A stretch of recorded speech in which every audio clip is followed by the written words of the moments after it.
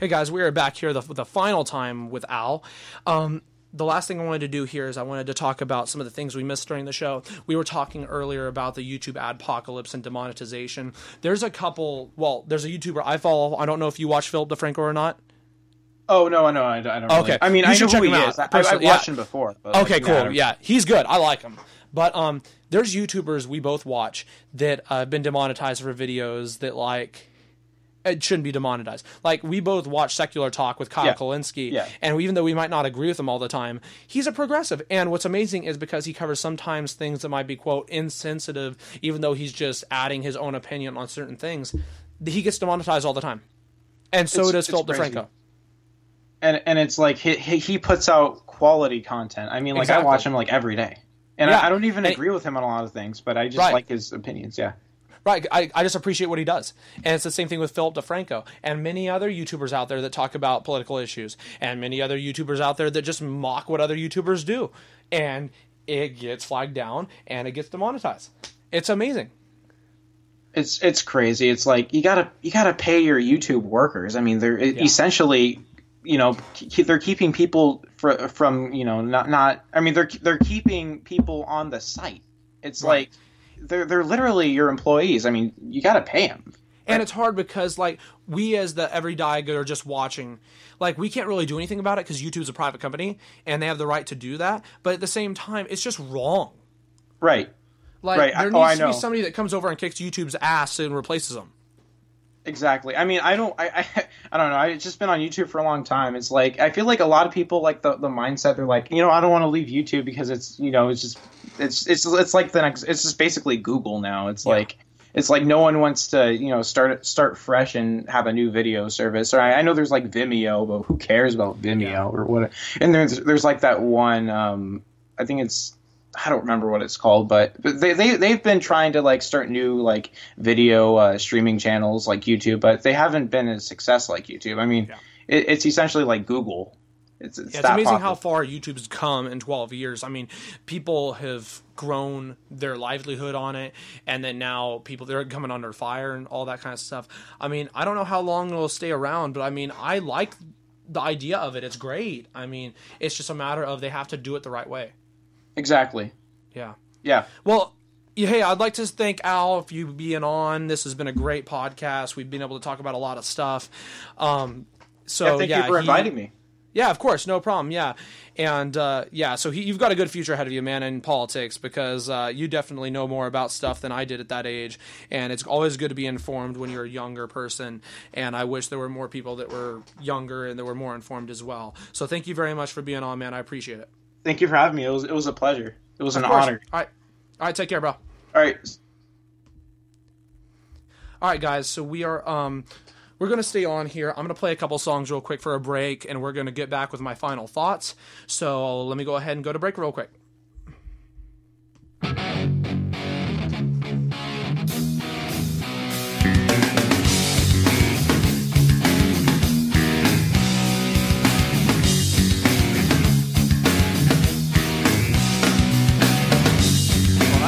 You crying loud all the way across town. You've been searching for that someone that is beyond on the crowd. As you sit around feeling sorry for yourself. Well, don't get lonely now. And try your white eyes.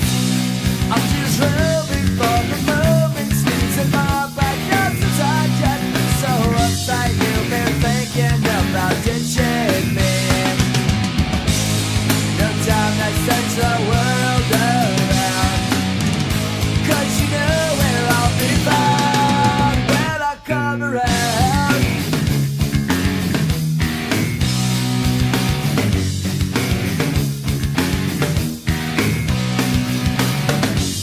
Oh, I heard it all before. So don't knock at my door.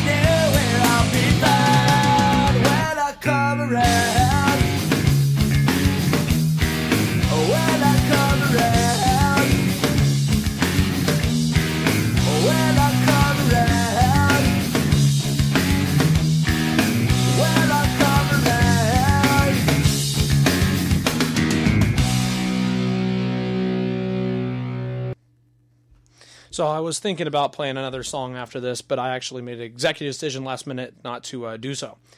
A couple things I want to apologize for. I know that I stutter a lot when I'm doing this. Somebody pointed that to me last week, and they also said that it sounds like something echoes when I talk a little bit. The reason of that is because it's the preset I have this on with my microphone.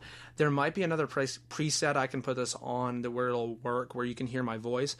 But the only way I know of doing it is where I can hear myself and I talk. So obviously when I'm talking, when I can hear myself, it's a little bit behind, which is why I stutter, because I'm like trying to catch up. It's like, why am I not saying what I'm just saying? So that's the reason why.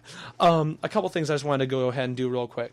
A couple of tweets that Trump just put out. The Democrats seem intent on having people and drugs pour into our country from the southern border, risking thousands of lives in the process. It is my duty to protect the lives and safety of all Americans. We must build a great wall, think merit, and end lottery and chain. USA. One thing we didn't talk about, me and Al, is one thing we didn't, I should say, is if we think it's good for Trump to build a wall. I don't, because that's a lot of money that's going towards infrastructure, and we do need some infrastructure fixes in this country. That could be done privately, of course. We don't need a wall, though, and in my opinion, I don't think that's something we should do. We can deport some people and stuff like that, like Trump has done. A story I didn't even mention is the fact that in Obama's last year of his presidency, he deported more people than Trump did in his first year of presidency. That might sound crazy, but look it up. It's not false. You can look it up. It is a fact. And it's crazy to think of that. But, you know, I'm going to change this real quick. But it's just crazy that's the case. It's just crazy that Obama deported more people in his last year than Trump did in his first.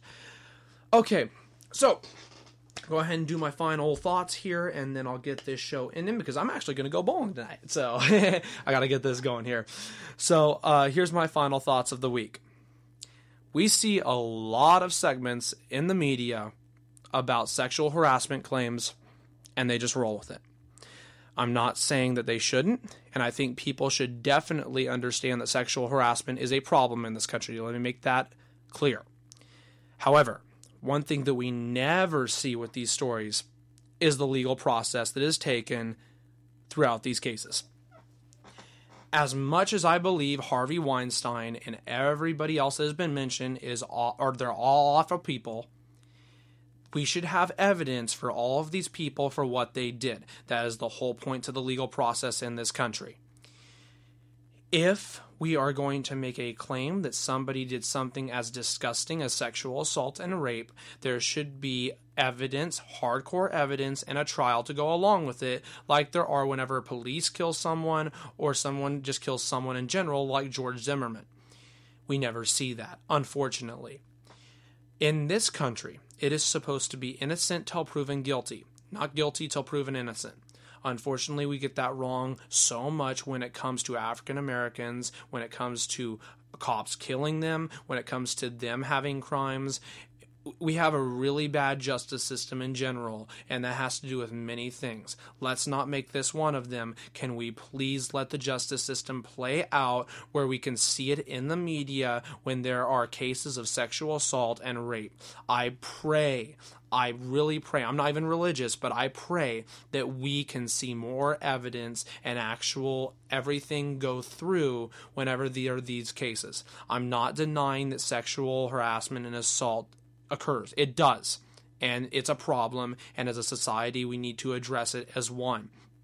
But we need to see evidence if people are going to make these claims. That's all I'm saying. And sadly, there are some feminists out there that do not even want to have that discussion. We also need to have a hardcore definition of what sexual harassment and assault are. Unfortunately, sometimes people view it very vague, if you will. Personally, a lot of people say, okay, if there's a guy at a party, regardless if he's drunk, not drunk, and he has sex with a girl, and she consents to it even though she's drunk, she can't consent to it because she's drunk, that guy technically raped her or assaulted her. I think that we need to have a little bit of understanding in this case for both individuals, and we shouldn't be so quick to jump to a claim. we should investigate it, and we should have a trial. It should be out there in the public for everyone to see if the claim is going to be public, period. If you're going to come out and you're going to make a sexual harassment and assault claim, that's very brave of you. But you also need to understand that that's a big claim and that we should have trials and everything viewed by the public. I know that there's a lot of people out there that do not discuss the things that happen to them because they are afraid the justice system won't work for them. And it is true that the justice system does not work for a lot of people who do get sexually harassed and assaulted.